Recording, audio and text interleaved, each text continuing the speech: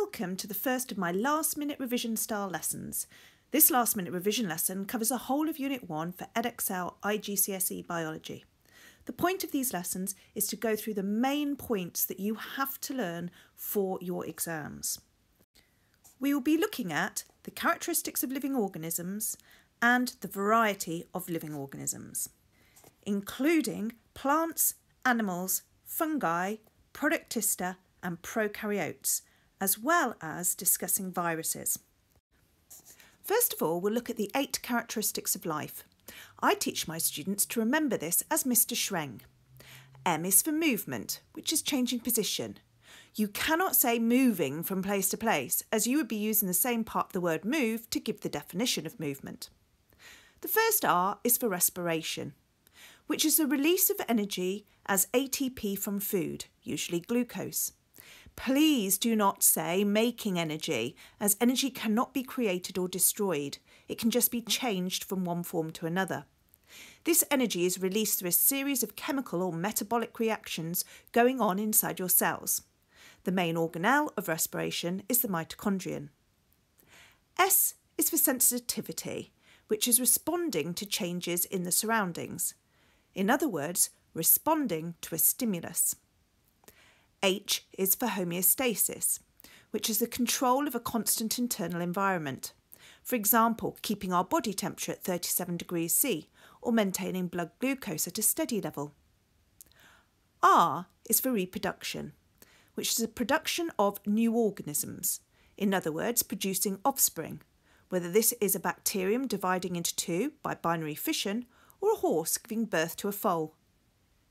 E is for excretion, and this is the removal of metabolic waste from the body. For example, breathing out carbon dioxide, which is excretion from the lungs, or urinating. Nutrition is the providing of food for the organism. Heterotrophs absorb their food in some way, such as us absorbing digested food from the ileum, or a mushroom feeding saprophytically. Autotrophs, such as green plants, make their own glucose by photosynthesis, but they still have to absorb their minerals from the soil by active transport through the root hair cells. G, for growth, is a permanent increase in number or size of cells. In addition, all living organisms contain nucleic acids, DNA, and all living organisms can die. Living organisms are classified into 5 groups or kingdoms, each of which has certain characteristics you need to learn.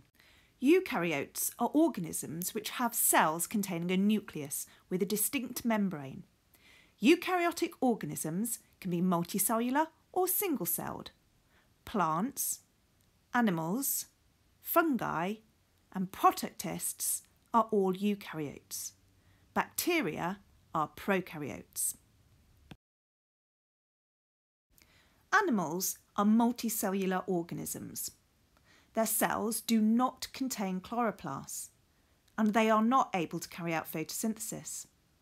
The cells have no cell walls.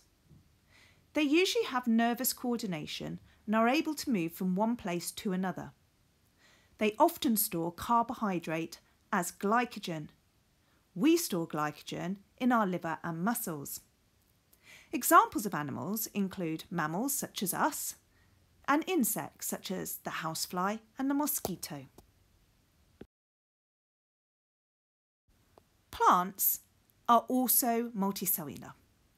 Their cells contain chloroplasts, so they are able to carry out photosynthesis, and the chloroplasts contain chlorophyll, which is a green pigment to absorb sunlight energy for photosynthesis.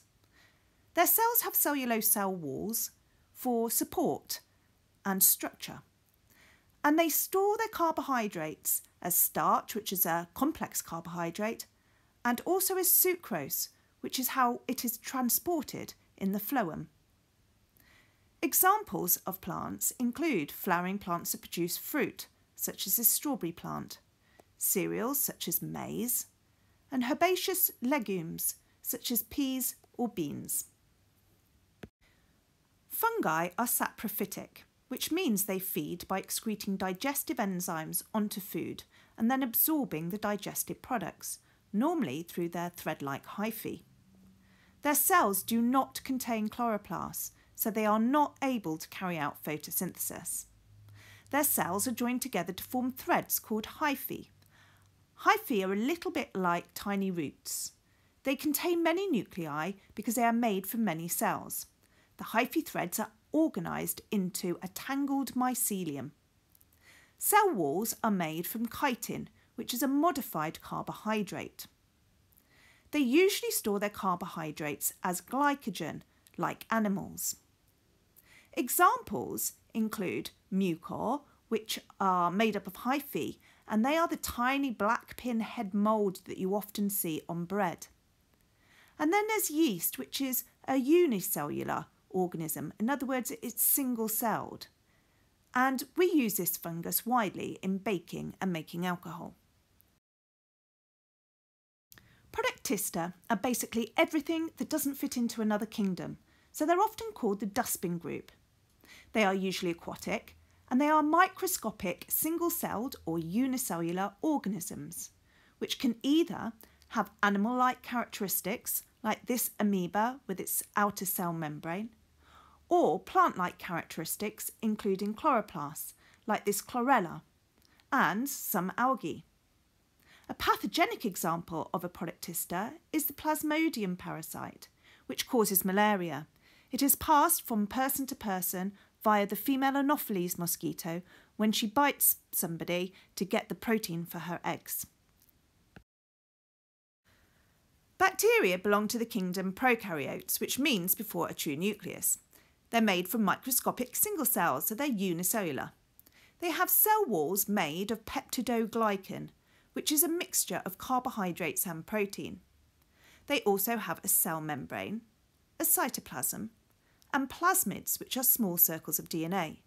They may also have a protective slime capsule around the outside of the cell, and they may use flagella to move along. Their cells do not contain a nucleus, but they do have a small piece of circular DNA instead, which is known as a bacterial chromosome. Some bacteria can carry out photosynthesis, but most are saprophytes, living off other living or dead organisms. Examples of bacteria include Lactobacillus bulgaricus, which is a rod-shaped bacterium used in the production of yoghurt from milk, and Pneumococcus, which is a spherical bacterium that causes pneumonia.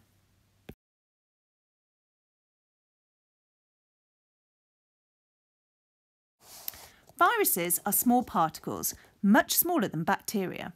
They are not made from cells and they're not regarded as living because they can't carry out the 8 characteristics of life. They are totally parasitic and reproduce inside host cells, but they are not capable of replicating on their own.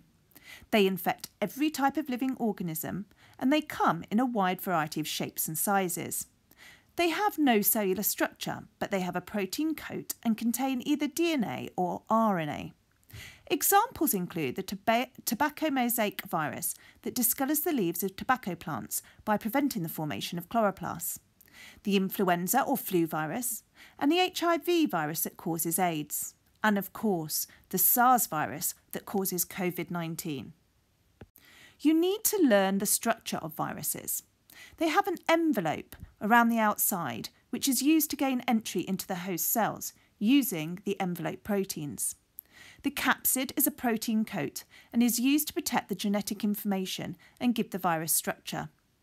The DNA or RNA, which is a different type of nucleic acid, contains the code for building new viruses when the virus invades the host cell. Finally, we need to look at pathogens. So what is a pathogen? It is an organism that causes disease. This includes fungi, such as athlete's foot, which causes red soreness between the toes. And if you don't wash your socks, or if you put your feet into your trainers without socks, you are more likely to catch it due to the spores sitting inside the hot, sweaty trainer. And then there's ringworm, which is not a worm, but a fungus, and it causes small round sores on the skin. Then there's bacteria, such as Salmonella, which causes food poisoning. You've got Productista, which can cause amoebic dysentery, or the Plasmodium, which causes malaria. And then, of course, there's those viruses such as HIV and the SARS virus that causes COVID-19.